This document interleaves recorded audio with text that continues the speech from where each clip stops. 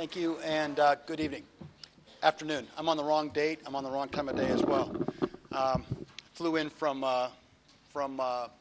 Sofia yesterday. I say fly because the taxi that was driving me, because the airport closed, feel like he's flying on and off the road. So I'm still a little disoriented. Anyway, I'm going to challenge some of your thinking today, maybe get you a little bit disoriented as well, and challenge some of the things that you're thinking about relative to marketing, and then I'm going to show you how it applies to my other job, which is at the business school at CEU. But let's start by getting on the same page of marketing. If you, how many people have read Kotler? I think he's been here a couple times, right? How many people read Kotler? Good. What's the definition of marketing, please? We're going to test you on that. You had to take a test. At some point in your life, you took a test on the definition of marketing. And it goes something like this. I don't remember. I'm a professor of marketing. I don't know it exactly, so I'd fail the test. It's a societal process whereby goods and services are exchanged for like value or equivalent value of, and so forth. Extremely complex, right? So let's figure out what a little more simple definition of marketing. Marketing is about selling more stuff to more people for more money, more often, more efficiently. My mentor, a guy named Sergio Zeman, who's the chief marketing officer at Coke, drilled that in my head over and over again over about 20 years. And I don't care if you're talking about soft drinks, banks, mobile phones, B2B, that's what marketing should do. What marketing is not, it's not about building brand awareness just for the sake of it. I'll talk about that a little bit in a few minutes about the new rules and the old rules.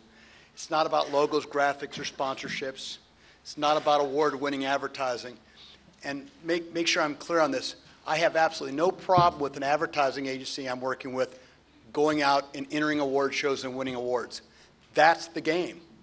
If you want to get good creative guys working on your business, that's the way the advertising business is. They win awards, they move up in pay scale, they get better jobs.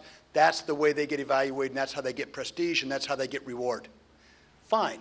I just want to make sure they're on strategy. The end game is not the advertising award. And if you're a client, make sure you understand that. Don't worry about the awards. That's what your agency does. But understand it's important to them.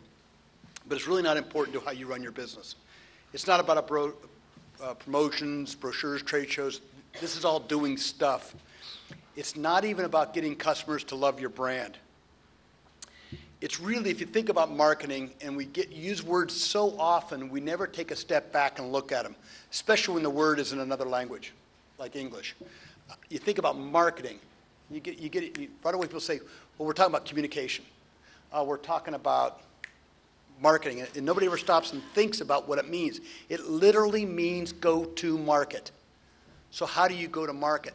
The best marketer I ever saw was a guy who used to sell hot dogs in front of our headquarters at Coke in Vienna.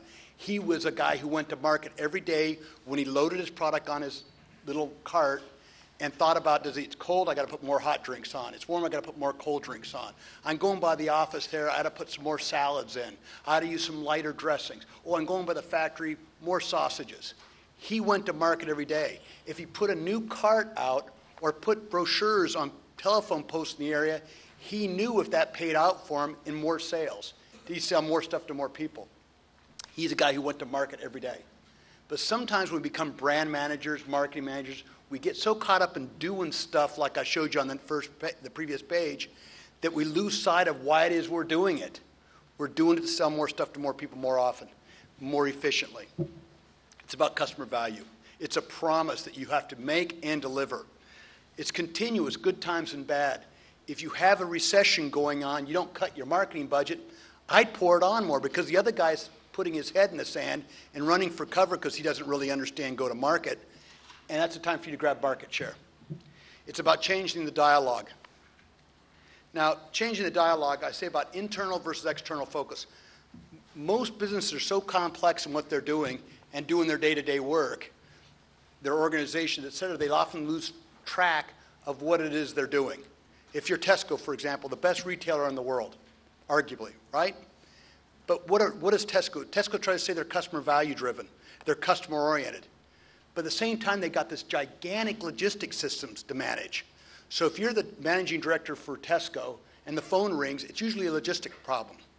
So that's what they tend to focus on, an internal issue. So that happens to the company overall organization of the company. It's easy to get lost in the stuff you're doing instead of why it is that you're doing it. But marketers also get lost. Now, I'm going to do a little test for you and see how smart you are versus the Hungarian Tourism Council, who I just love to pick on, because they have absolutely the worst marketing in the state of, pretty much in marketing as a whole, but definitely in the tourism category. But let's just say you guys don't know much about tourism marketing. How many people are experts on Hungarian tourism? Good. Let's see how smart you are. Who do you think is the #1 market for Hungarian tourism? Who's most likely to go to Hungary for tourist vacations? Austrians? Romanians? Who are they? Germans. It's the 800-pound gorilla, right? It's not Austrians. They're the little brother of the Germans, right? So you got, what, how many Germans are there now? There's about 80 million of them? It's a lot. It's a pretty big gorilla. So, and they got a lot of money, and they're close by. So it's no question that Germans represent the single biggest market for Hungarian tourism. You guys all know that, right? Pretty obvious. Now, let's go one step further. Which demographic group of Germans spend the most money on on tourism?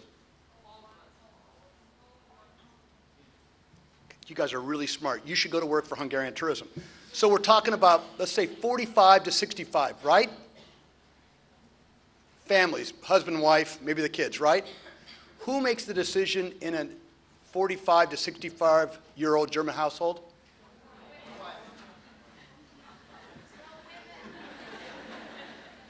What does Frau Schmidt think about that ad? She's saying we're going to go anywhere this summer except to Germany because I don't need my husband. We're going to go try to reconnect because we're working so hard and doing stuff. Instead of going to reconnect over a nice cup of coffee and looking at the chain bridge and the castle, he's going to be looking at these girls all day long. It's not only not effective marketing, it's actually anti-marketing because it's screwing up their chances to get Frau Schmidt to come to their market. It's actually telling her not to come. But what they think about, they sit around the room going, what do we have? We have beautiful girls in Hungary. We also have paprika. We got spas. How do we put all those together? They actually did an ad, and I tell people this, and they always go, nobody's that stupid. They actually did an ad with, I don't think it was this girl, but another girl that was similarly pretty. There's a lot of pretty girls in Hungary, evidently. And they put 2 paprika mustaches on her. And they advertised that in Poland. That's one of those ads you look at 400 times, and you have no idea what the hell it says. If you go to Budapest tomorrow, or fly back with me later today, you'll go through as you go into customs, you'll look and you'll see 3 ads called A Talent for Entertaining. And you go, well, that's a pretty nice, I want to go to a country that has a talent for entertaining. And they tell you why that is. They show cases of that. And the new ad I just saw last week when I came through was, they have the president of the Academy of Sciences. I'm in education. I don't really want to have a dinner with this guy. I just don't think it's going to be that exciting. Then they also have the #1 under 16-year-old closed water sailing champion of the world is a Hungarian. And you should come to Hungary because they have a talent for entertaining because they have that guy. What the hell does that have to do with entertaining? What does it have to do with you? What does it have to do with Germans? What does it have to do with Frau Schmidt? Nothing. But they're so focused on what they have, they're not thinking what the customer wants. So when you go to use your computer and it got 14,000 functions you can't figure out, they're thinking about what they can do instead of what they can do for you. And that's very important. We lose ourselves in that trap all the time. At Procter & Gamble, we get so focused on, when I started my career at Procter & Gamble, we got so focused on surfactant systems. You don't even know what a surfactant system is probably. It's the different cleaning agents that make it whiter or get out grease. We get so focused on that and such great R&D that we think you care about it. All you want to know is that if you're a wife, that your husband's happy, his clothes smell good, and his kids, you don't have stains on their clothes. How do you make it into their lives? You got to think about what you do for people instead of what you do for yourself.